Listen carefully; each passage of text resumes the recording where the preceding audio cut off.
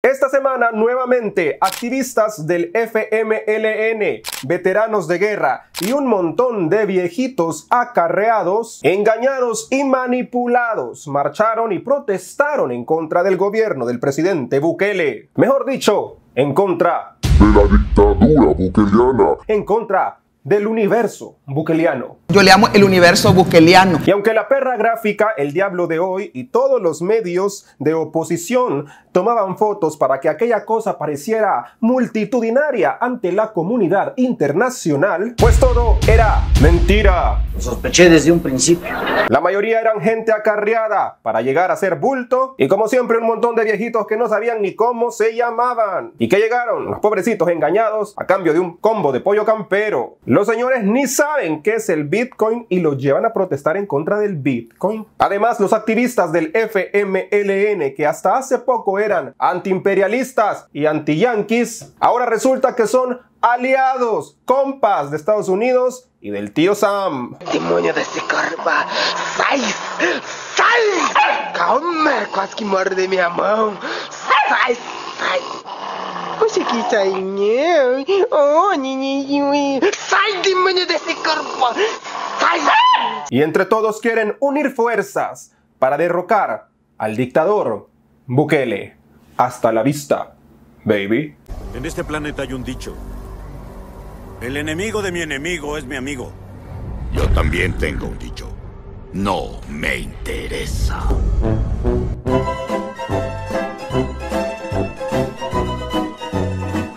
Y en la Comisión Especial de Sobresueldos fue interrogada esta semana la ex ministra de Educación de Tonisaca, la Darlene Mesa, quien confesó recibir un salario bonito durante los 5 años del gobierno de Saca de la módica cantidad de $12,000 constantes y sonantes. Que se entienda perfectamente. Otra con salario bonito, como diría la Ana Vilma. Un salario bonito, digamos. Y en los chismes de las calientitas te traemos la misteriosa desaparición de Nacho Castillo, que fue reemplazado en su programa Debate. ¿Dónde está Nacho? ¿Será que se dio a la fuga? Ay, qué miedo, yo me voy. ¿Será que se dijo a sí mismo, mejor aquí corrió que aquí quedó? ¿Será que aplicó la misma de Norman Quijano y la Margarita Escobar y se fue a la droga? Patitas, ¿pa' qué las tengo?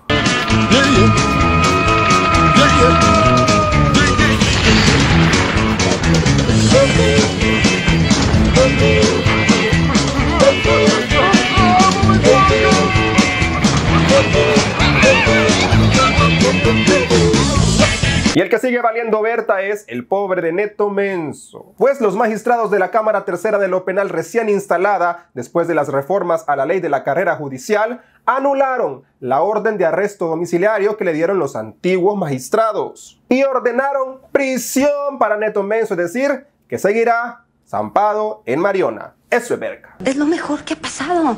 Es lo que tanto habíamos esperado. Al fin se hizo justicia exactamente. Al fin, gracias. Las noticias salvadoreñas están igual de candela que la reciente liberación de la Britney de las garras de su padre, explotador. ¡Free Britney! Agarren sus palomitas para disfrutar de este y otros chambres de la farándula narrados por el presentador más sexy y carismático después de Don Prudencio, es decir, yo, José Valladares. Y bienvenidos a un nuevo episodio de Escenario Político. Hit me baby one more time. Comenzamos.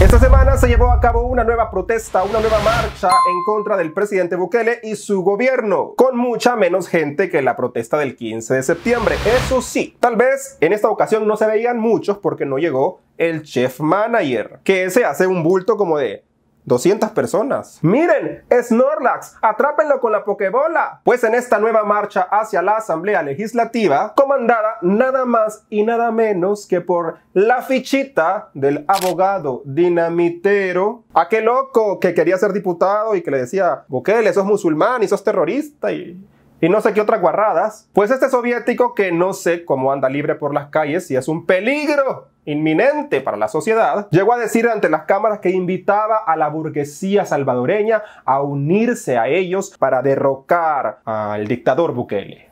Clero de este país a nuestro favor. Tenemos al Congreso de los Estados Unidos en El Salvador. Solo falta que la burguesía de este país se sume a este gran esfuerzo, porque tarde o temprano van a ser confiscados por Bukele, así como sucedió en Venezuela, así como sucedió en Cuba. ¿Sabía usted que hay 4 elementos para garantizar una insurrección? Cuando el pueblo, el clero y el Congreso de los Estados Unidos están dispuestos a hacer de esa insurrección un arte, pero falta un elemento.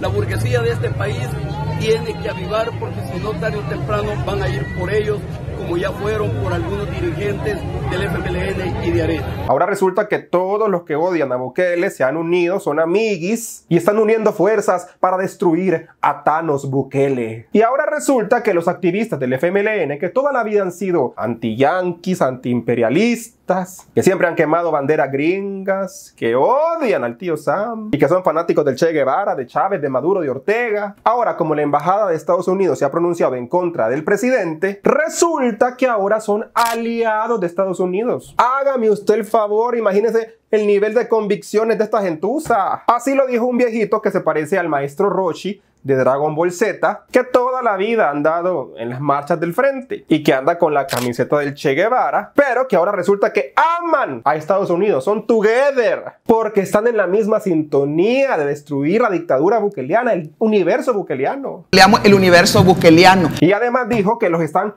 apoyando en estos desvergues. ¿A qué se refiere con esto el maestro Rochi?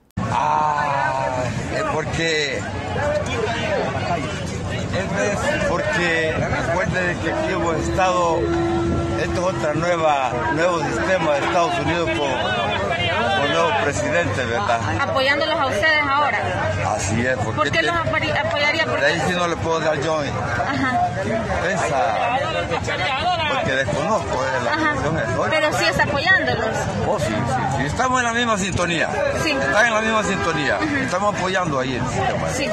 Vaya, en pocas palabras, el maestro Rochi aquí está confirmando el patrocinio, el financiamiento de Estados Unidos a la oposición para atacar al gobierno. Está confirmando que Estados Unidos patrocina las marchas anti-Bukele. Porque como les digo, ahora resulta que Arena, el FMLN, vamos, nuestro tiempo, todos son uno mismo, como diría la canción de Timbiriche. Tú y yo somos uno mismo.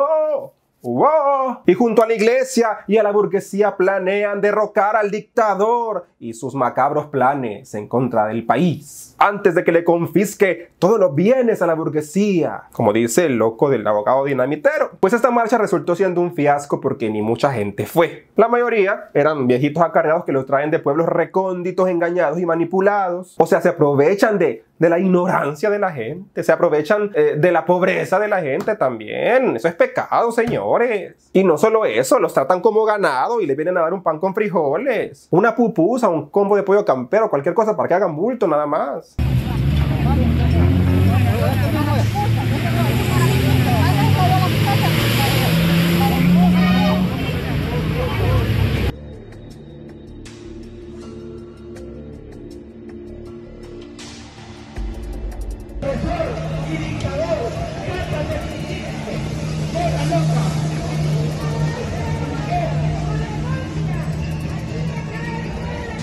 Y como en octubre todo se descubre, vimos un video de cómo los arriaban, como que eran vacas a los señores, gritándoles ¡caminen! ¡Caminen! A los pobres ancianos. ¡Qué pecado eso, señores! Tengan, oye, mano, puchica.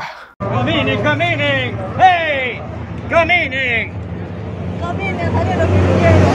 Miren, a esta pobre gente la engañan, la manipulan, la maltratan de pilón. Aquí me pregunto yo, ¿dónde están los grandes defensores de los derechos humanos? Señalando con el dedo acusador a esta gente malvada, a esta gente que está tratando a esta pobre gente como ganado. En filas así, ¡caminen! Gran gritadera. Es que no hay respeto, señores, imagínense. Y todo por pura politiquería de estos desocupados, de estos energúmenos. Que menos mal que esta vez no hicieron actos vandálicos y no fueron a destruir un punto chivo como los de la vez pasada. Pero sí, no pudo faltar la quema de las llantas frente a la asamblea, porque les encanta quemar llantas. Yo no sé ni qué significa eso, pero les encanta quemar llantas. Y no solo eso, hasta tirando macarrones. Esta gente, imagínense, que no usan la tutumusta. Tirando macarrones en señal de protesta, porque en las bolsas del gobierno solidarias traen macarrones, y esas las focas macarroneras y un montón de mierdas que dice esta gente que ya me tiene harto. Señores, es pecado también tirar comida. sea, mejor regálenla a gente que la necesita en lugar de estar haciendo estas barrabasadas. Y como siempre, los medios de oposición que también les han de pasar pistillo, patrocina el tío Sam, dicen. Mire, los periodistas que no son periodistas son activistas de estos partidos, pues tomando fotos de todos los ángulos para que la marcha pareciera multitudinaria, cuando se vio desde el dron que eran unos cuantos pelones los que andaban en esa cuestión. Y como le digo, la mayoría acarreados que traen desde Nahuizalco, desde San Pedro Pero La Pía. E igual que la vez pasada, le preguntaban a los señores, mire, ¿usted a qué viene? ¿Usted está a favor del Bitcoin? Señor, ¿usted apoya al presidente Bukele? Y mire lo que contestaban los señores, que supuestamente habían llegado a protestar en contra del Bitcoin. Pues resulta que sí apoyan el Bitcoin. Les digo. ¿Por cuáles derechos usted se va a marchar este día? O sea que yo los trajeron hoy solo para que les den la ayuda. Eso es todo. ¿Usted es uno de los veteranos de guerra? ¿De dónde? ¿Usted es veterano de guerra? Sí. ¿Desde dónde viene? Yo vengo de Nahuizalco, Cantón Puxtan. ¿Les ofrecieron algún incentivo para venir este día? Sí, más que todo, como estamos en ese grupo, por eso lo hicieron que vengamos. ¿Usted sí quería venir? Sí, de todos modos, yo a venir como hay como quien dice, un compromiso, por eso los venimos. Así. ¿Algún otro derecho, otra cosa que usted esté en contra para marchar este día? No, casi no, vengo porque les están motivando, por eso vengo, ¿no? Que además como los trajeron, pues por eso así venimos, así es. Conforme a la ley Bitcoin, ¿usted ya utilizó los $30 de Bitcoin o le han utilizado el archivo wallet? Mira, ahorita a eso pienso, pero a ver si lo vamos a sacarlo como ellos dicen, así es. Sí. Así que directamente que yo no lo he hecho todavía. No lo he hecho todavía, pero sí vamos a hacerlo. Sí lo va a hacer. Sí lo voy a hacer en estos días porque hay un compromiso, así es. Eso es todo. ¿Está de acuerdo con la ley Bitcoin? Sí, estamos de acuerdo de todos modos, así es. ¿Está a favor del presidente Nayib Bukele y sus iniciativas? Sí, así es. De todos modos, vamos a llegar de acuerdo, así es. ¿Amigo o enemigo? Enemigo. No, idiotas, es un pichón. ¿Amigo o enemigo? Amigo. No, es enemigo. Ajá, sí. ¿Amigo o enemigo? Amiga, por supuesto que es amiga. Con esa sí.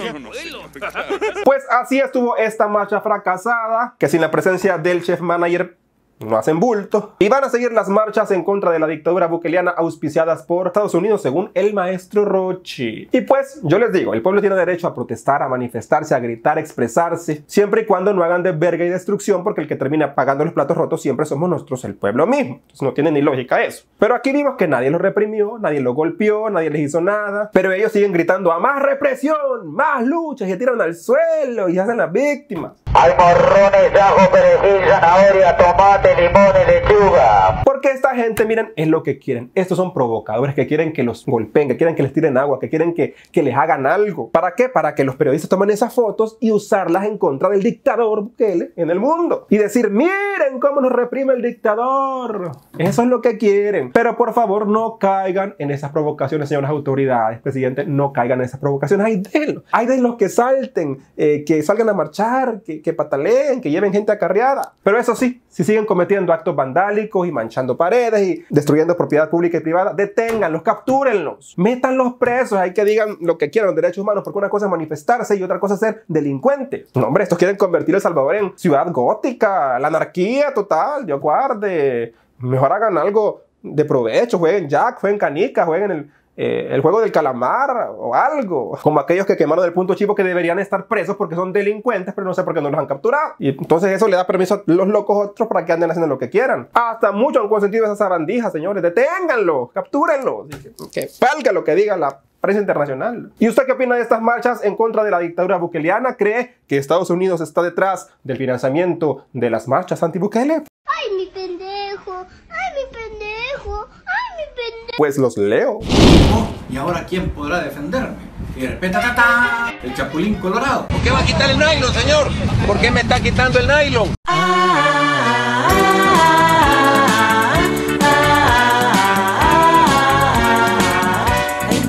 Presto barbas ahora. Buenas noches, Chele. ¡Vamos a ofrendar la vida! ¡Dictador! ¿Quién dice? Me quita el nylon, hombre, que yo le vine a pedir que no lo quitara. Caliente, caliente.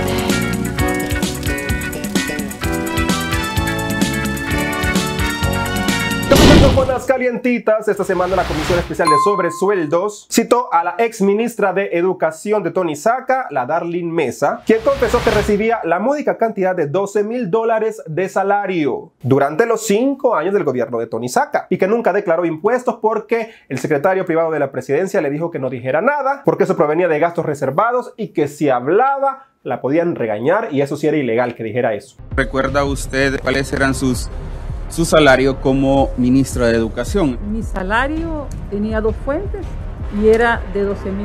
En el Ministerio de Educación, en la fuente del Ministerio de Educación, me pagaban 2.700 más gastos de representación y en la fuente de Casa Presidencial me pagaban los $9,000. ¿Siempre fue en efectivo, cheque, transacción? Siempre en efectivo. Siempre fue en efectivo. Que usted creía que recibir 2 salarios era legal. ¿No le llamó la atención que en una vía no había descuento y se pagaba en efectivo y no se seguía la tramitología institucional? Y el secretario privado me dijo de que esa cuenta era una cuenta reservada de los gastos de la presidencia y por lo tanto yo no podía revelar la información de esa cuenta porque podría considerarse un delito para mí. ¿En concepto de qué le daban los $9,000 a usted? Para mí era la fuente que completaba mi salario. Cuando usted hizo su declaración a la sección de probidad como funcionaria, ¿usted notificó a la sección de probidad que usted recibía estos $9,000? No. ¿Por qué? Porque me dijeron que esos recursos venían de la partida discrecional y que no debía de hacerlo. ¿Usted sabe que esta es una declaración jurada?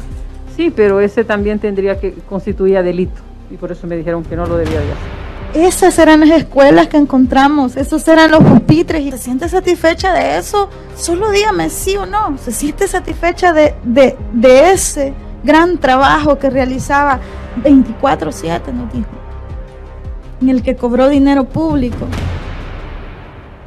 ¿Se siente satisfecha?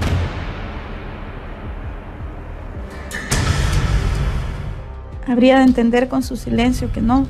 Vaya babosada, hasta sin palabras se quedó esta maestra al ver cómo estaban las escuelas destruidas, deschorcholadas, mientras ella ganando salario bonito de $12,000 mensuales. Imagínense qué falta de conciencia, digo yo, qué falta de corazón. Es que esta gente es inhumana de verdad.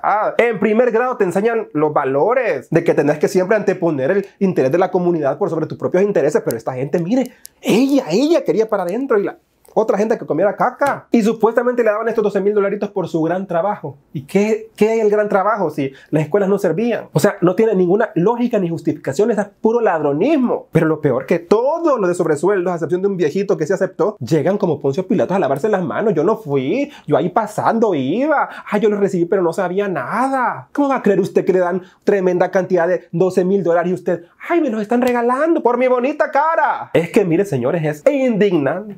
Estos ganaban $2,700 de salario normal, pero era muy poquito, decía Tonisaca. Entonces, denles un extra de $9,000. Mientras las escuelas destruidas, mientras las escuelas cayéndose, y esta vieja que supuestamente era la ministra de Educación. O sea, esta maestra recibió más de $720,000 en los 5 años, mientras en las escuelas no habían pupitres, no habían pizarras, las escuelas cayéndose. ¿Cuántas cosas se pudieron haber comprado con ese pisto? Pero no, ellos solo para ellos, para adentro. Es que de verdad no tienen madre, señores. Y lo que me da más cólera es que ahí sigue libre. Solo llegan a interrogarla y como si nada ahí se va la señora.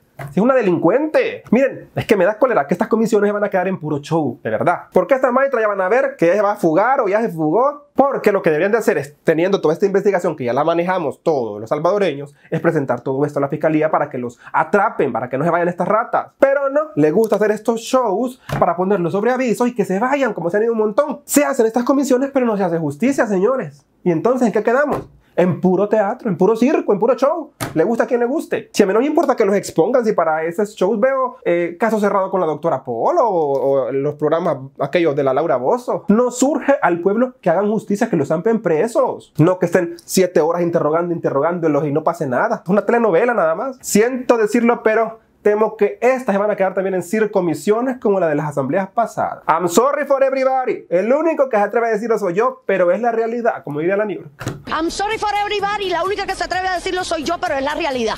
Y en otros chambres, TCS anunció esta semana que el programa Debate con Nacho Castillo ya no existe y ahora será Debate con otro señor. ¡No! ¡No es cierto! Yo sé que no es cierto. Lo dice para asustarme, pero yo sé que no es verdad. Desgraciadamente sí es verdad. Si es verdad lo que me está diciendo, prefiero morirme. ¡No! Y las malas lenguas dicen que Nacho Castillo también se marchó y a su barco le llamó Libertad. Mejor dicho, y se fugó. Supuestamente se marchó, se fugó porque tenía miedo que lo capturaran tras las declaraciones de Tony Saca, precisamente en la comisión de sobresueldos, donde dijo que Nacho Castillo era uno de los que recibía un salario bonito de parte del gobierno en aquellos tiempos. Nacho Castillo. Se tenía muy buena relación. Pues en esa ocasión Nacho Castillo desmintió esas acusaciones y dijo que él no, que yo no fui, fue Tete, pégale que ella fue. Obviamente ha sido mencionado en las palabras del expresidente Elías Antonio Saca, en una situación que es difícil rebatir, primero porque es una persona que está en calidad de detenido, de preso, y no sé, digamos, si está hablando realmente con toda libertad, pareciera que no. Uno. Dos, entonces ahora se dice, digamos, que una persona que falleció me dio dinero a mí de parte del gobierno. Lástima, digamos, que los muertos no pueden hablar, ¿no? Pero así se hacen las cosas, así es como se llega a estos niveles donde la política quiere arrasar con cualquiera que no esté, digamos, al lado de ellos. Lamentable, yo haré lo que tengo que hacer y obviamente, digamos, sí puedo decir mi frente en alto. No tengo miedo absoluto y eso que lo sepan los que quieren hoy día arruinar mi carrera o mi imagen. Confiaba en ti más que a nada en el mundo. Yo lo único que necesitaba era que alguien me diera verdad. Pero parece que sí era culpable porque agarró sus cachivaches y se fue. Dijo, mejor aquí corrió que aquí quedó. Dicen que se peló para Chile, que se regresó con todas sus cosas. Menos mal, ya. Ese viejo me caía mal a mí. ¿Por qué se tiene que ir si no había hecho nada? No sé, que nada debe, nada teme, señores. Esto es de aquel como el meme que dice, hey, señor abogado, ¿cómo va mi caso? Y le dice el abogado, pues va bien, pero lo mejor es que se fugue. ¡Ajá! ¡Se mamó! No les digo que estas comisiones sirven para poner sobre aviso a estas ratas. Y ahí termina todo, colorín colorado. Este cuento se ha acabado. Obviamente se van a seguir fugando los demás, porque esto nadie está haciendo justicia. Esto es un juego del gato y el ratón, pero así de ficticio. Y ahora que cambiaron un montón de jueces que sí van a impartir justicia, pues se van a seguir fugando y fugando mientras nos los detengan, señores. Deténganlos, que la detengan. Es una peligrosa, malvada y revoltosa. Y hablando de eso, precisamente la Cámara Tercera de lo Penal, que acaba de cambiar de magistrados, gracias a Dios, pues anuló la orden de arresto domiciliario contra Neto Menso y ordenó que Neto siga zampado en Mariona. Eso es verga. Estos nuevos jueces dijeron siempre no, que Neto debe seguir preso como Juan Pueblo y así debe ser. Basta, señores jueces nuevos, de darle privilegios a esta gente y a Juan Pueblo meterla presa por no sé cuánto tiempo. Mientras sigue el proceso, miren aquel youtuber Roberto Silva cuánto tiempo lleva preso. Y esta gente arresto domiciliario. Es que esas cosas son las que me indignan. Si quieren que sea justicia, que sea pareja para todos. No anden consintiendo a este porque tiene apellido Menso y aquel apellido Pérez y entonces ese sí va preso. Esas cosas son las que digo yo, que no se les ocurre, que eso tiene que cambiarse. Aquí todos somos seres humanos y todos somos iguales. Ya se acabó la época en que los ricos valen más que los pobres. Coman miércoles, eso era época de antes de Cristo. En El Salvador todos valemos los mismos, señores. Si usted es delincuente, ¿qué importa si es rico o pobre? Aquí la justicia tiene que imperar, le duela a quien le duela. Así que el pobre netío seguirá valiendo Berta. Y eso le pasa por andar deseando que Bukele lo metiera preso en aquel video. Bukele quiere callarme. Pues que me mande a meter preso. Andas valiendo verga. Tengan cuidado con lo que desean, señores, porque se les puede hacer realidad. Por eso yo solo deseo cosas bonitas para yo guarde una casa bonita, bonita, como diría aquella. Bienvenidos a las Prudencio News. Me encuentro en el estudio del viejo más sabroso y paloma de todo El Salvador, don Prudencio, que se fue a la Geo de Berlín en Usulután, donde se instaló la primera granja para minar bitcoins y nos trae todos los detalles. Adelante, don Prudencio. Hola José, me encuentro como bien dices en la Geo de Berlín, en Usulután, donde se han minado los primeros bitcoins en El Salvador con la energía renovable de los volcanes. La verdad, José, es que yo no entiendo ni más de cómo está esto de la energía geotérmica y del minado de los volcanes, de los bitcoins. Yo no entiendo, pero ni pepa. Si apenas sé usar este micrófono, José, pero el presidente puso en Twitter que habían minado bitcoin y que puso un video de unos contenedores con el que, según los estudiados del bitcoin, se ha hecho historia en El Salvador con los volcanes. Y yo ni sé qué es eso. Yo no me puedo la oración, la bandera y soberbios volcanes, apacibles lagos, cielos de púrpura y oro, señores. ¿Usted qué opina de esto? Yo no entiendo ni más, José. Antes es contar sencillo cómo voy a andar entendiendo eso de minar, pero bueno, aquí están las noticias. Por lo menos me ha mandado remesas en la Chivo Wallet, que a cada rato se cae esa babosada, pero por lo menos me he podido comprar unas pipas bien lindas. Sigan cooperándome a mí para comprar mis pipas en la Chivo Wallet con Bitcoin. En otros chambres, el presidente Bukele expuso a los del Faro porque publicaron un anuncio de enviar tus remesas por MoneyGram y dijo que por eso es que estaban en contra del Bitcoin. Después borraron el anuncio y les puso el presidente: ¿por qué borraron el anuncio, amores? Ahí se ve que los del Faro también están pagados para desprestigiar la criptomoneda. Y en otras noticias que no son de volcanes, esta semana la diputada Rosa Romero, defensora de los sobresueldos, llegó al programa Diálogo a defender a Norman Quijano y a Neto Menso. Cuando el presentador le preguntó ¿por qué si en arena ya no caben los corruptos y los cobardes, como dicen, por qué no han echado a Neto Menso y a Norman? Y la mujer ni supo qué decir, como siempre la tatarata y la cinco yuca de la Rosa Romero, haciendo el oso. Si arena tiene que sacudirse de sus malos frutos, tiene que comenzar precisamente dando ejemplos de esa naturaleza. ¿Qué piensa?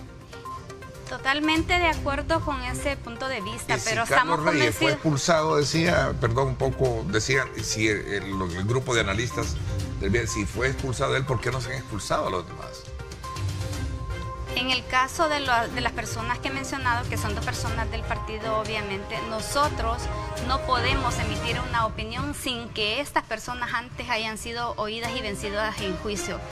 Nosotros no podemos decir esta persona es corrupta sin que tengamos las pruebas del caso particular, porque no nos vamos a dejar también llevar por comentarios del oficialismo que son únicamente que sirven para tratar de atacar y acusar, por ejemplo, a la oposición, como lo ha venido haciendo en el caso de el ex diputado Norman Quijano, que se le acusa de negociaciones.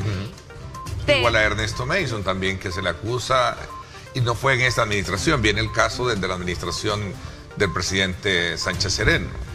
Claro, pero en los juzgados no se ha podido demostrar que eso sea tan certero. De hecho, en el caso de Ernesto, el juzgado dio una resolución para que él tuviera arresto domiciliario, y por capricho del director de centros penales y por supuesto de personeros del Ejecutivo, pues él se mantiene todavía ahí retenido en Mariona. Pero con esto yo no quiero decir que estoy defendiendo ningún tipo de acciones irregulares o peor aún que hayan abusado de la confianza de la población. Y para finalizar, esta semana el ministro de Hacienda llevó el presupuesto 2022 a la Asamblea con algunos cambios importantes. Proyecto de Presupuesto General del Estado 2022 asciende a 7.967 millones.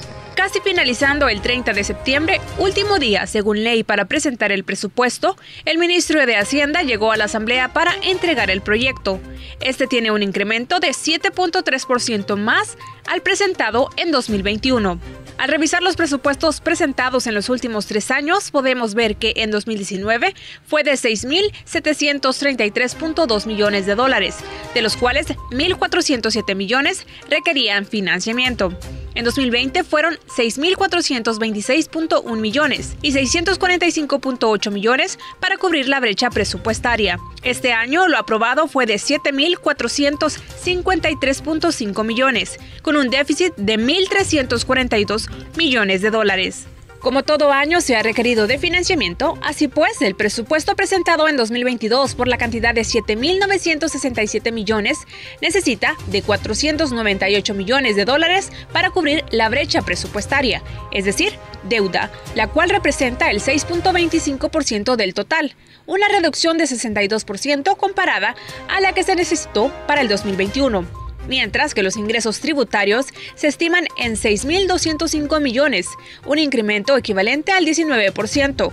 Por otro lado, la inversión pública será de 1.700 millones, 333 millones más que el año pasado, representando un incremento del 25%. El presupuesto entrará en estudio y se tendrá que aprobar antes que finalice el año. Seguiremos de cerca el estudio de este presupuesto nuevo, que por supuesto toda la oposición se va a oponer porque estos se ponen a todos los hijos de fruta. Hasta acá, desde la Geo en Berlín y el minado de los Bitcoin, que no sé qué significa eso. Regresamos al estudio. Gracias Don Prudencio por su reporte y sigan aportando al archivo wallet de Don Prudencio para comprarles más pipas, las pipas de Don Prudencio, y no se olviden de adquirir la merchandising, las tacitas y los vasitos de Don Prudencio en el siguiente número telefónico. Hasta la próxima.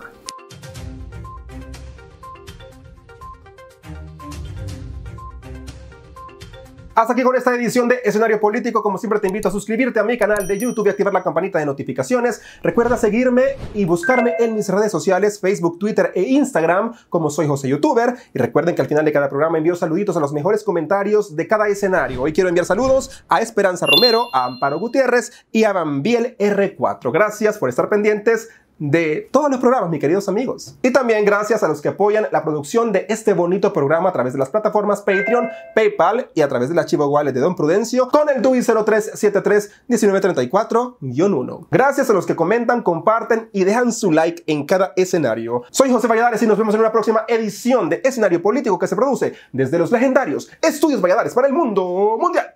Hasta la próxima.